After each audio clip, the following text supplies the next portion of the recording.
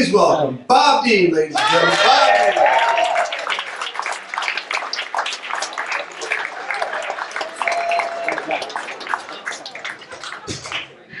What's up, Whitney? Hello, everybody. Welcome. Happy to be here. Politically correct. I can't even say it anymore. Do people still go by that rule? You know, I was having drinks with my father in the Nashville, Tennessee airport. My dad was a world traveler through the 50s, 60s, and 70s.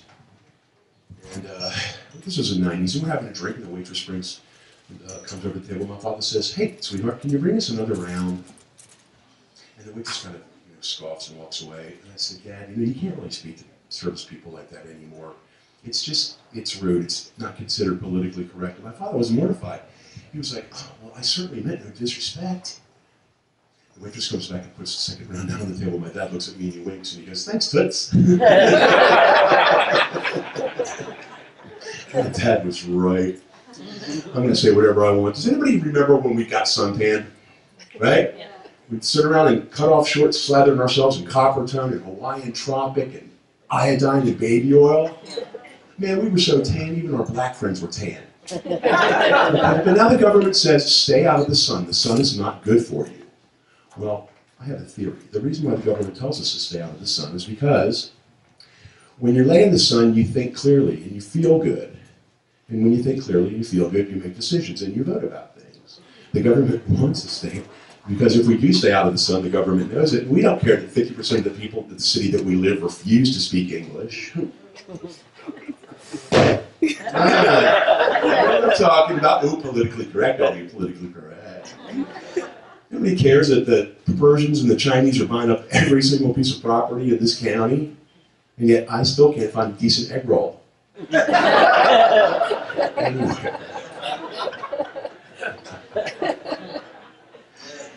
God, the older I get, the more loud, cynical, and just plain mean I become. You know something? I don't care. I laughed at work the other day. This kid goes, "Ew, your face smooth." And I was like, "Yeah, and this double chin is your future." I am constantly yelling at little kids, "Get off of my lawn!" And I don't even have a lawn. And God forbid I'm in conversation talking about the 80s or 90s or the 70s, and some little chippy always pops up and goes, "I wasn't even born yet." Well, screw you. I used to say the same thing. I was a senior class favorite in 1979. It was who's who among American high school students. Student council member of the year twice. I was popular and a recently good student in college, and look at me now. I don't know the difference between save and save as. Who cares? I've been a bartender for 33 years. Let me tell you something, ladies and gentlemen. I am not there to charge your fucking phone. Let me show you something. This is the only kind of phone that should be in a bar. Anybody under 30 even know how to use it? Okay, I'm sorry, ladies, you can stare at it all night long and suck your cheeks in, but it's not going to take a picture.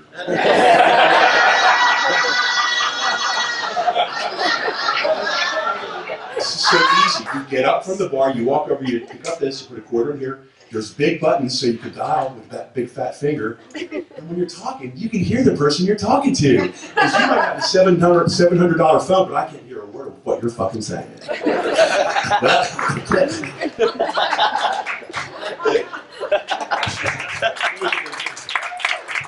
In bars, ladies and gentlemen, it's like, it's hot in here, it's cold in here, the valet scratched my car. I said dressing on the side, we're friends with the owner, we want a booth. Please let's take off my glass, and I was overserved. Overserved my ass. My motto is, if you have an airbag, have another.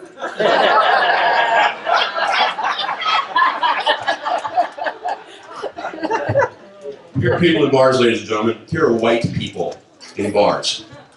Yes, we'd like to taste every one of your 26 lines by the glass, because we've recently been to Napa. And then we now belong to the Malibu Wineries Wine of the Month Club.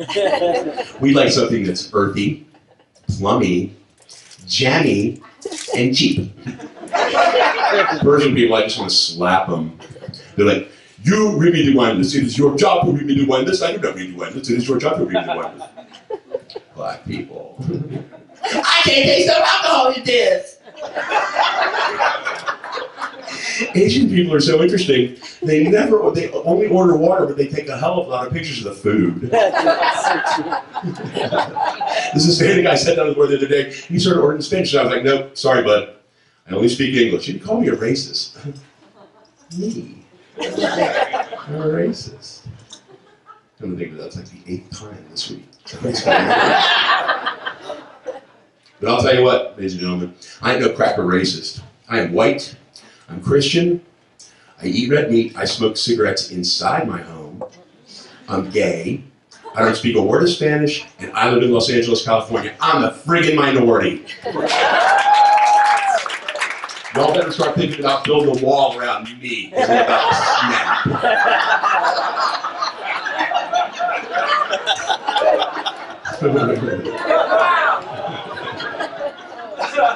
Well, I let the cat out of the bag. I'm homosexual.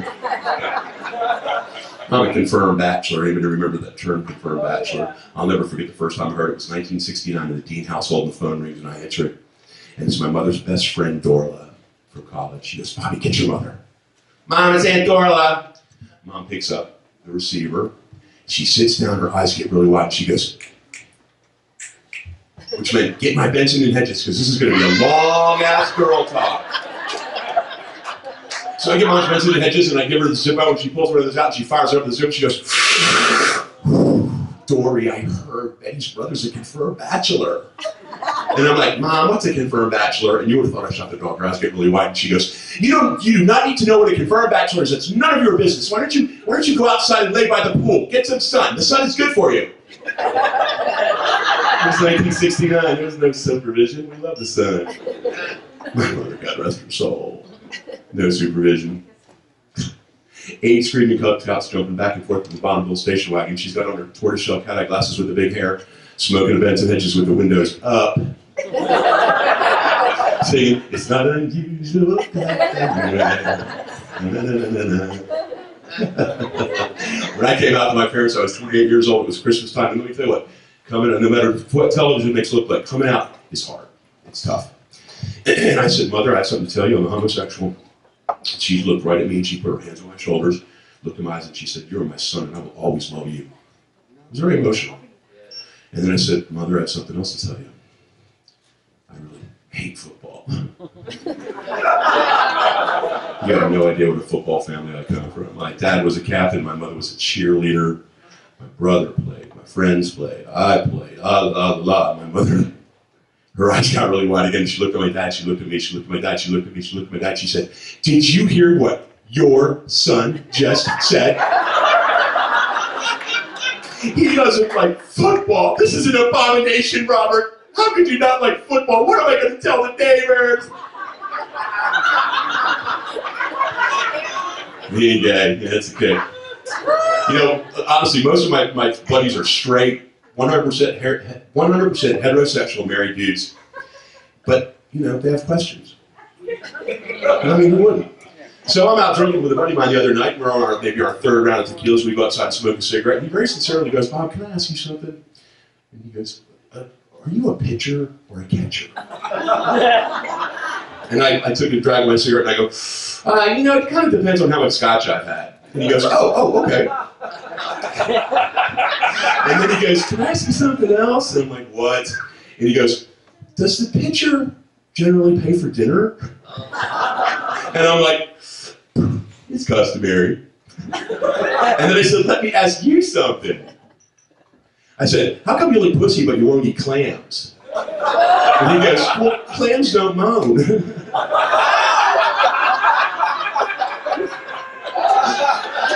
Yeah, but I digress. I'm a bear.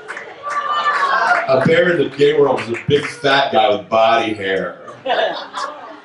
Anybody out there manscape? Anybody? Nobody? Good job, fellas. I tried tying an epilator to a back scratcher at 83 and it hurt like hell. Yeah, I don't shave nothing. I fell asleep at the pool last year and aliens made a crop circle on my back. You know, the intimate situation, my partner's favorite pillow talk is... Wow.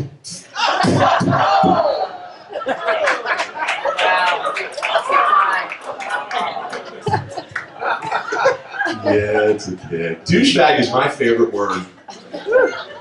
Okay? Now, if you are taking your time in the crosswalk while I'm trying to turn right, and you are not pushing a baby carriage or in a wheelchair, and if you are texting while you're walking, you are a douchebag. Thank you. If you park in a handicapped spot for 1 minute while you're running into the 7-Eleven to get you a pack of cigarettes, you're a fucking douchebag. If you carry a dog in your purse. Right? See it all the time, don't we, Gwen? Beverly Hills. Constantly. And I don't care what you think. If anybody out there really gives any kind of damn about what a Kardashian, a West, a Jenner, or what Sharon Osbourne is doing in support of them, you are a douchebag. I'm going to take a few selfies of myself. Yeah. Anywho, who came up with the concept of compact parking spaces? What designates a compact car? I drive a 25-year-old Buick station wagon with the wood grain sides and a glass roof. And I'll tell you what, I can compact that son of a bitch anywhere I want to. I've been known to push a smart car out of the way more than once. But recently, this is serious, I was designated with driver's Tourette's. And anyone in this room who has ever ridden in a car with me can vouch for this. It's like, Grandma's funeral was just lovely. There were so many people there. The flowers were beautiful. Get out of my way, you stupid fucking Chinese lady in a 3 Series BMW that's obviously on an 8-year lace. You're in my lane. But it was so sad. I'm such a douchebag. That's my time.